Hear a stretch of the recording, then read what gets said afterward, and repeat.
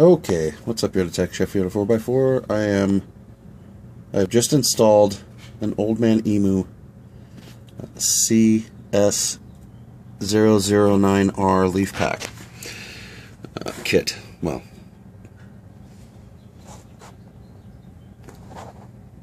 so 2-inch lift, original shackles for now because four-wheel parts got the wrong stuff delivered from Daystar. They were 1-ton Chevy, 3-inch wide leaf pack.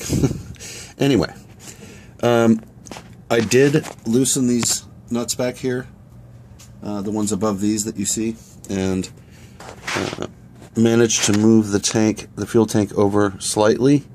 But you can see, I guess, from trying to get the perfect angle here, we still have an issue, but less. It did move over, I would say, about 1/8 of an inch.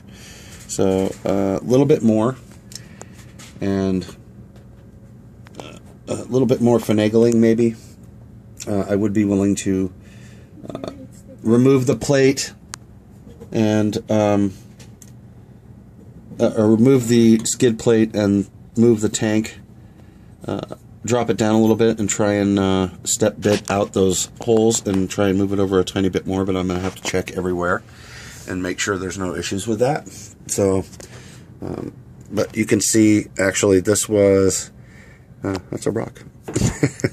This was, you could see about half of that bolt before, so I did manage to move it over, and it's still an issue. I do not want to smash a hole in the pinch weld of this tank, so I might be posting this actually just to ask some questions. Can I just maybe bend that back slightly, just that lip right there, and then we'll figure it out from there. But I just wanted to share that I did work on that and move the tank over.